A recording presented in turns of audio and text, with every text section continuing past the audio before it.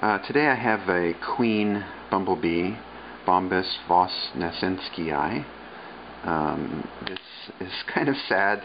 It was an overwintering queen here in Seattle, Washington, and the queens overwinter, and in the spring they come out of hibernation, and they've got to find some nectar and some pollen, and if they don't, they won't make it, and that's what happened to this one.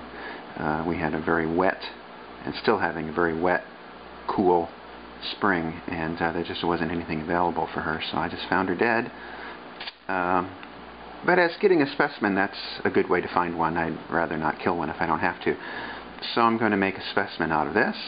It was April 9th is when I found her. We have several different bumblebees here in Washington State, in western Washington. One in particular, Bombus occidentalis, used to be quite common here, and even back in the 90s, and more recently has disappeared. So there's some concern, certainly, of what's happening to it. We're going to talk a little bit more about that later. But for now, I'm going to make a specimen out of this. Bumblebees are very furry. If you get them wet, the fur will mat, and it's very difficult to get them looking good again. This one looks really good. I think the yellow is a little bit faded just because she's been all winter like this. So I'm going to get about a number 3 pin and put it right through the center of the thorax.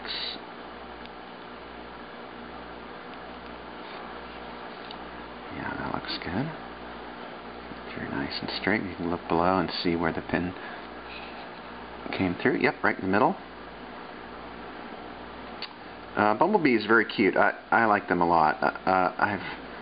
The only time they can become aggressive is if you're close to their nest, and they typically nest in the ground, in an old rodent burrow, or underneath, wood pile, or a shrub that's growing close to the ground, nice protected area. They never have very many individuals in a particular nest. What happens is the queen lays eggs in the spring and produces some other female workers and to help her out, and she'll raise get some pollen and nectar accumulated and raise a couple batches of larvae, and then at some point when the colony gets big enough, then she'll produce queens and drones, males, and then those will go off and mate, and the drones will die, and the females will hibernate over the winter and then start a new nest, and the founding individuals all die, and the rest of them die. Now, this is going to be pretty simple to do. The wings, look how small they are. It's amazing they can fly. I usually like to position these wings a little bit with some pins. As you can see, they're sort of haphazardly arranged.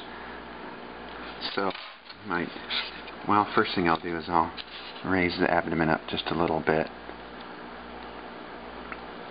just to make it look a little more natural. There. And then I'll push this forewing back a little bit so you can see the abdomen. These bumblebees can be identified primarily by the color patterns on their head and thorax and abdomen, and also by their size, length of tongue, how furry they are. The pattern alone isn't necessarily in all species the best way or a definitive way to identify them, because some of them have a couple of different patterns of yellow stripes even within the same species. So let's try and make that look. Yeah, that's good, so we can see the abdomen. It helps with identification. And then we'll just lift the antennas up a little bit. See those?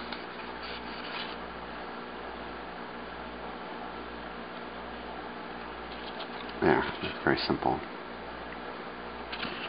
Move this leg back a little bit.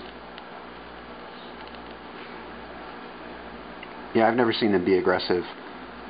They're out gathering pollen and nectar, and they're just completely indifferent to a person. They're not going to bother you at all. So, and they're fuzzy and cute. They look like little flying Muppets. All right, we'll let that dry. All right, we can make a label for this one. I don't need to write USA because most of this collection is USA. Washington, King County, Seattle, 9th of April. We write the number, write the month in abbreviation, and then 2017. And Bombus, vosnesenskii,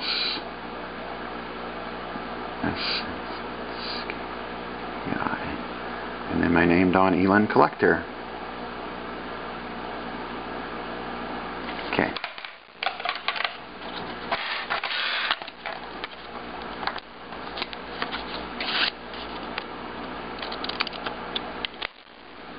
So when that specimen is dry, we can put this label on it. This is the Hymenoptera box of my teaching collection, and in this corner here are all of bees, and I have quite a few bumblebees here too. This is the Occidentalis that I mentioned that became scarce here. They found a couple of them here and there around the Northwest, Washington and Oregon, and it's become part of a concerted effort to study them and understand what's happening with them, and so we can have some kind of conservation strategy. This one was collected in Lane County, Oregon in 1995. There's an organization called the Xerxes Society, which is an invertebrate conservation group, and they're working on the bumblebee issue here in the Northwest. A couple of years ago, I met up with a fellow named Rich Hatfield. He came up and did a lecture here in Seattle talking about the bumblebees, and I asked him if he would be interested in historical data for my collection, and he was enthusiastic about that.